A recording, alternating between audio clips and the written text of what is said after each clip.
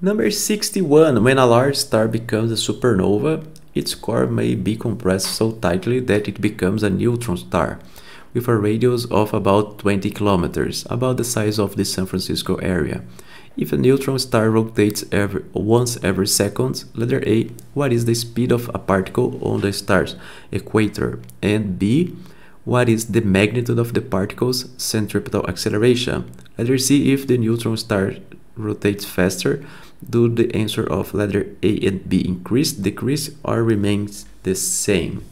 Okay, for letter A, we want the speed of the particle on the star's equator, and we know that the period of the movement is equal to 2 times pi times r over the speed. So if we want the speed, we have to isolate it.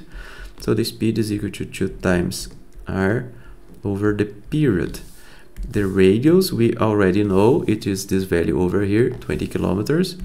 And the period of the movement, it says over here that the star rotates once every second. So the time it takes to do one complete rotation is equal to 1 second. So we just have to replace here.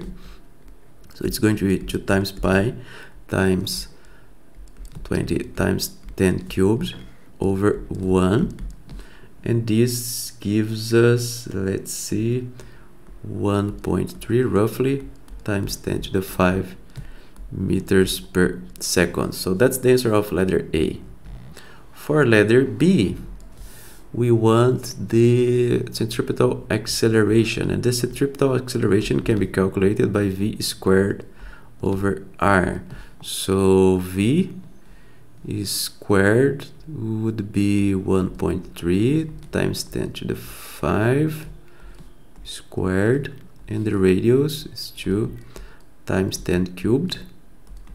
So the centripetal acceleration is equal to 7.9 times 10 to the 5 meters per square second, roughly. Okay, so that's the answer of letter B. For letter C, if the neutron star rotates faster. If it rotates faster, the period would decrease. So let's see. For its speed, if this value decreases, the value of the speed increases, right? So the speed increases.